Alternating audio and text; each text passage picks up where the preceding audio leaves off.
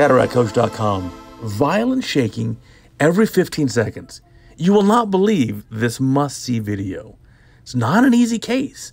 Now, the cataract's not too bad, but the patient was referred to us by another ophthalmologist because the patient has very severe Parkinson's disease.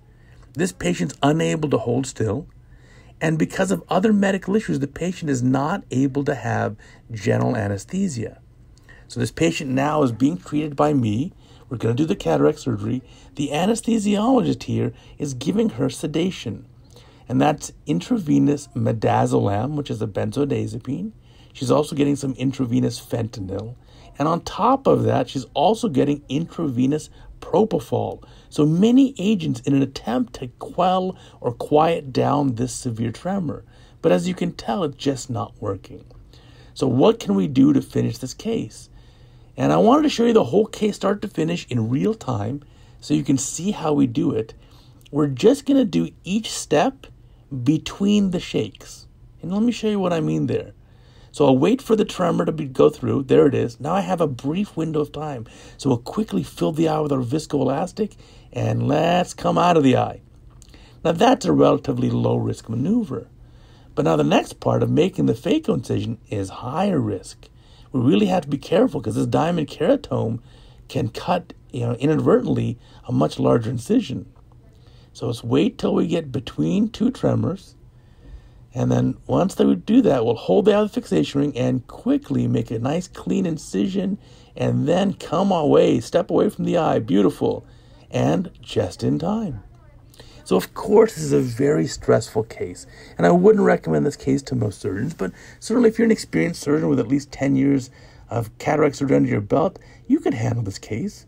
You just have to be cautious. Now I'm resting my hands on the patient's cheek, as you can tell. We're operating temporally. And I'll start and do part of the procedure, and then I'll sense that she'll move, so then I'll quickly pull out of the eye, like that.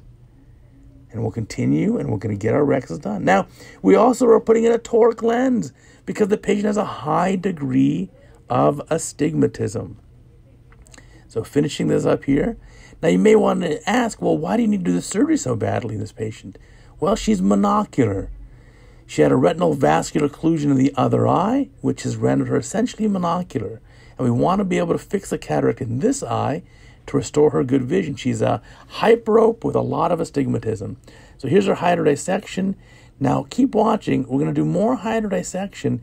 I want to be very cautious here with her capsular bag. So if we can, let's get that nucleus partially prolapsed out of the capsular bag. There you go. There's a little iris prolapse too, which we'll fix. There's the whole nucleus. Now let's recoat the endothelium with viscoelastic just for extra protection. Now with two instruments going in the eye, we'll put the phaco probe in and the chopper. With the two instruments, hopefully we'll have a little bit better fixation of the eye. But certainly that's not going to prevent these grand movements of the head and the body. And this patient really is trying her best. Then we chop the nucleus in half. We're going to emulsify it. I'm going to stay here and do it pretty quickly. If there's a lot of movement, there it is. We'll just try to stay with the program here. We're fixating the eye nicely, just feeding the cataract into the phaco probe, and we'll emulsify it relatively quickly. Notice the chopper in the safe position just to make sure we don't want to have the posterior capsule come into contact with that phaco tip.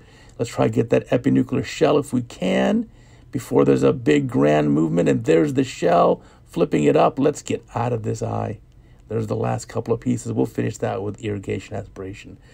So here we go. Again, big movements, big shaking by the patient. Now, the patient is trying her best. Now, she's very sedated here.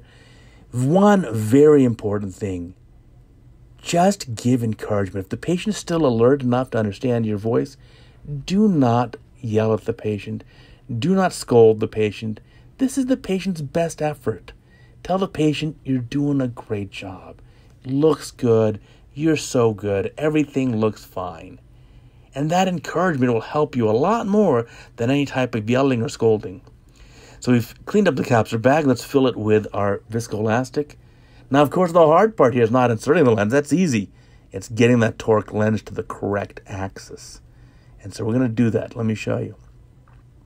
So again, big movements here. My technician has already loaded up our lens. The purple ink marks or black ink marks on the limbus are the cardinal meridians. And we've already marked the cornea at the steep axis. And we've also made this phaco incision on that steep axis. So there's the toric lens. We'll let that unfold in the eye. We'll try to find a little window of less movement of the head and get that lens unfolded. And because it's a toric lens, of course, we need to remove the viscoelastic from underneath the optic. We want to make sure the optic's going to stick into position. And so let's go behind the lens, take out viscoelastic. This is high risk, so be careful. We got to come out of the eye if she shakes too much. And we'll clean up the viscoelastic, clean up any little small fragments of lens material in the AC. That looks pretty good. Lens is in pretty reasonable position. We just need to fine-tune it on the dialing of the axis. So a little bit more movement there. There you go. There we go. And now using that chopper, and this you have to be very cautious.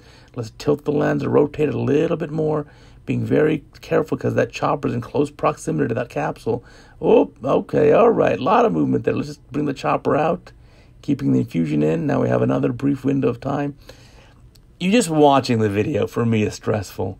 And this was a super stressful case. I'm honored that a colleague would send this patient to me and had enough faith in me. But this really did cause me a tremendous amount of stress for the day. And that's why I really wanted to show you the video. At the end, there's the toric lens beautifully lined up. You can see the toric marks we've made on the cornea. And those are aligned nicely with the toric marks on the IOL optic. So let's seal up the incisions here. And you have a nice overlap too. We'll do a little sweep, angle sweep there. We can also use this cannula if we need to dial the lens just a pinch more to get it just perfect. And that looks pretty darn good. And now sealing it up. And you know what? We're also going to put in some medicine inside the eye. We'll put some moxifloxacin and we'll put a little bit of triamcinolone. And you can see even here at the end of the case, this is such a challenge for us, such a challenge. And this is with my technician trying to hold the patient's head as well. So sealing up the para, lens is still in good position. We're really happy with that. Here comes some triamcinolone, just about a 0.5 milligram. That'll help quell the inflammation. The patient, as you can imagine, also has a hard time putting drops in her eye. So everything went great. I'm happy to tell you in the post-op period, she achieved pretty close to a plano outcome and was absolutely thrilled. And of course, we told her she was a beautiful patient and she tried her best, and we appreciate that. So thanks for watching, and I hope that you don't have to struggle through a case like this in the future.